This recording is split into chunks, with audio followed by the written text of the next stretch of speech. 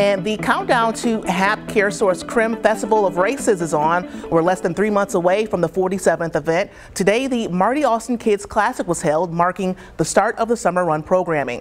The event was held at the Flint Cultural Center.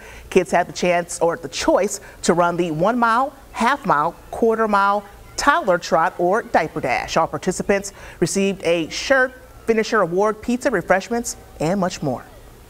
I think one of the most important things is starting with physical activity at an early age and continuing that through adulthood. So this is one of these amazing events that happens year after year that can lead into other larger and longer events so that kids and families can create these really great memories around health and fitness, and hopefully these are habits that they're going to create and have for the rest of their lives.